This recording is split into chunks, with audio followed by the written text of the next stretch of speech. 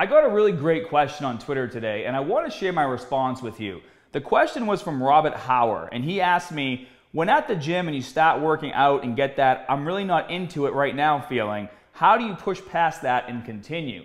Now, for a lot of us, having some pre-workout handy can go a long way. But even when that doesn't seem to do the trick, what I like to do is just take the effectiveness of the workout completely out of the equation. And what I mean by that is, don't go into the gym every single day thinking that if you can't kill it 110%, that the workout is worthless. If you get to the gym and you're starting your workout and you're feeling like you don't want to be there, drop the weight in half and just literally go through the motions. I guarantee you by the time you get to the second or third exercise, your motivation will start to kick back in and you'll be able to go back to increasing the intensity of your workout.